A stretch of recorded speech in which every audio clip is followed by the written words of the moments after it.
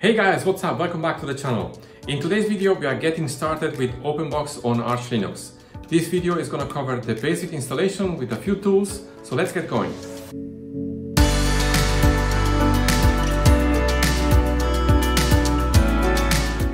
So let's get started. Let's put up the machine and log in with our username and the password. There you go. First thing, let's refresh our servers. Let's type in sudo pacman-syy and hit enter. Enter the sudo password. And there you go. Let's clean up the terminal and install the packages we need. So let's type in sudo pacman-s. In my case, I'm going to install the whole Xorg group because there are several programs I need in there because I'm on a virtual machine. If you're installing this on a PC, you probably need only Xorg-server. But if you need more packages, you can install them one by one or just install the whole group. It's probably easier. Then we need to install eventually a display manager like LightDM or STDM. I'm not going to do this for this video. I'm going to install Xinit. So to do this, I'm going to type in xorg-xinit. And remember, if you install the display manager, you need to enable it once the package is installed. And then I'm going to install OpenBox. And two fonts recommended by the Arch Wiki. One is TTF-Deja-Vu. And the other one is TTF-Liberation. And then let's install also a browser, in my case, Firefox. And also a terminal. In my case, I'm going to select actually two, Xterm, because it's overall in OpenBox. And another terminal, it's XFCE4-terminal. And I'm going to select also two packages for the configuration. One is opconf, and the other one is lx appearance-obconf. And also a package for our OpenBox menu. It's menu maker. And we don't have any panel available in OpenBox at the beginning, so let's install one. In this case, I'm going to install Tint2 because it's very simple and very customizable. Later, eventually in other videos, I'm going to probably install Polybar. But for now, I'm just going to install Tint2 and then hit enter. Accept the defaults and proceed with the installation. So it's going to take a second here to download and install. There you go. Let's clean up the terminal. And the first thing is we need to copy the xinit-rc in the etc directory into our home directory. So let's do this by typing in cp/etc/xilevn/xinit/xinitrc, and we'll copy this. The file is .xinitrc and hit enter. Now let's edit this file by typing in vim.xinitrc and hit enter. Let's go down to the end of the file and we delete these lines. And we create a new command here. We'll type in exec openbox-session. And I'm going to use the session version because it allows me to auto start applications.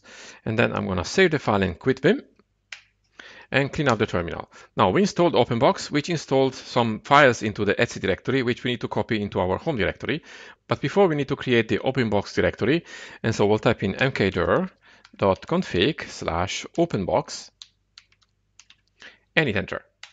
Now we can copy those files by typing in cp-a and then /etc/xtg/openbox and then adopt, or everything inside here is going to be copied under the .config/openbox and hit enter. And now we can start OpenBox by typing in startx and hit enter. So there's not much to see. We have a gray background and a mouse. So if we right click here, we have a menu. That means OpenBox is up and running. So let's go down to the terminals and open up XFC terminal. And I want to change my keyboard layout because I know OpenBox boots up with a US keyboard. So I'm going to type in set xkbmap ch. This is the connotation of my keyboard and hit enter. And now my keyboard is working fine. Next is to change the display resolution. So I'll type in xrender --output. The display name is virtual-1 and --mode 1920x1080 and hit enter. Now I need to put these two commands in auto start, otherwise I'd have to type them in every time I boot up OpenBox. So let's open auto start by typing in vim.config/openbox/autostart and hit enter. And we can see here how the command are structured. So for example, if you want to install XFC config tools, you would type in this command followed by an ampersand. So let's follow the same path. Let's go down here and I create a new comment and type in here keyboard layout. And the command is set xkbmap and then ch and the ampersand. And in the next line, I'm going to enter a comment here again and type in display resolution. And the command is xrender -- output virtual -1 -- mode 1920 per 1080 and the ampersand, and then we can save the file and quit Vim. Now let's right click and go to logout and see if it works. And I'll type in again start X and hit enter. And now the resolution looks fine. Let's open up the terminal and see the keyboard. The keyboard is also fine. Now let's begin by customizing basic things, like for example the panel, which is not appearing yet. We installed Tint 2, so let's type in here Tint 2. And we have it down there, but we need to put this also in auto start. So let's hit Ctrl C, clean up the terminal and pull up the last two commands and enter insert mode and type in here the comment, and I'll put in here Tint 2 panel. And the command is Tint 2 and then the ampersand. Then again, hit save and quit. Now let's exit one more time and type again start X and hit enter. And now we have our panel there. Let's continue. Let's open up again the terminal. And let's take care of also our background. We can install backgrounds here using different tools. We have Nitrogen, for example, which has a visual interface, and we could also use, for example, Fe on the command line. I used Fe for the i3 configuration, and in this configuration, I'm going to use Nitrogen. So let's install it by typing in sudo pacman-s nitrogen. And while I'm at it, I'm going to install also some wallpapers. So I'm going to type in arch linux -wallpaper and hit enter. Enter our sudo password and proceed with the installation. It's going to take a second to do that. There you go. So we can type in now nitrogen and hit enter. And what we need to do here, we need to go to preferences and add a directory where the wallpapers are and go to the file system root. The wallpapers are always under the user share backgrounds directory. And here is the folder. So we can click it and click select, confirm by clicking OK. And here are our wallpapers. So let's select one. For example, let's say we want to have this one right here. And for the scaling, I'm going to go to zoom fill and click apply. There you go. So we can close this up. Now we need to put also nitrogen in auto start, otherwise it won't boot up when we start OpenBox. So let's type in vim.config/openbox/auto start and hit enter. Enter insert mode here. And the comment is wallpaper nitrogen. And the command is nitrogen -- restore. And we can save the file and exit Vim. We can exit again our system one more time to see if everything works fine. Start X, and everything is there. So everything looks good. Let's go ahead and proceed for the next step. Let's pull up another terminal. And let's take care of our menu here when we right click on the desktop. There are many hard-coded things here we don't need. So we can reshape this by typing in mmaker. This is the menu maker we installed before, -vf, and then OpenBox 3 and hit enter. There you go. Now, if we right click again and go to system and then reconfigure OpenBox, now when we right click again, we have our updated menu.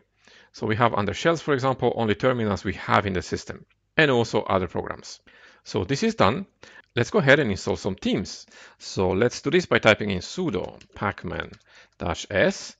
I'm going to install arc-gtk-theme and also the papyrus-icon-theme and hit enter.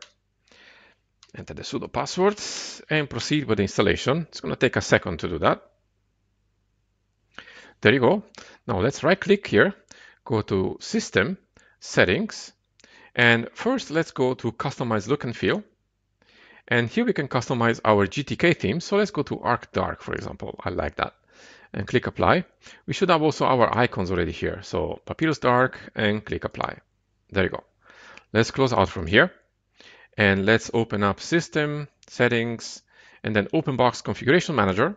And let's scroll up here. We have also here Arc Dark installed. So we can click this, and now we have a more coherent look. And we can close the window. Now let's install also a compositor while we are at it. Let's clean up the terminal and type in sudo pacman-s and then pycom and hit enter. Proceed with the installation. There you go. Now we have to put PyCom also in auto start. So let's type in vim.config/openbox/autostart and enter insert mode here. And the comment is going to be compositor. And the command is pycom-f for fade. This should actually provide some fading effect. And now we can save the file and exit vim. And in your case, it should actually work when you restart the system. But in my case, I need to still change something because I'm on a VM. So let me type in sudo vim/etc/xdg/pycom.conf and hit enter. And I need to look for the vsync option, which is not supported on a VM, which is right there. So I'll just put a comment there to disable it and then save the file and exit vim. Now we can exit one more time OpenBox. You see also the menu now is arcgtk and click exit. Type in start X. And our compositor now should be working. And we can confirm this by clicking on this icon, which is going to open up the settings for our Tune Tool panel. And we can close this up actually for now. And you can see the transparency is working here. So let's select actually this panel. I like this very much. And click Make Default. And click Yes. And now we have a transparent panel here. If you don't like this, you can choose, for example, other ones. For example, this one is also cool. Then we can click Make Default and click Yes. And we can customize this by going to Edit Theme. And say, for example, we want to have the gradient here instead of vertical. Let's do it horizontal. And the second color, it's going to be, let's say, for example, something like this. And click OK. And click Apply. And this is how it looks like. It's not the most elegant, but it's easy to change this. There are other options here to configure. For example, if you want to have some panels items, you can put them in here or remove them from there. We'll explore this a little later in future tutorials. So let's click here OK and close this window. Now let's open up another terminal again and XFCE. Let me actually bump up the fonts here so it's easier to see because we are going to look at the RC XML file which contains the key bindings. So let's type in vim.config/openbox/rc.xml and hit enter. So we're going to look at this a little bit more in detail in the next videos. But for now, let me search for the keyboard section. So I'll type in / and search for keyboard. And there you go.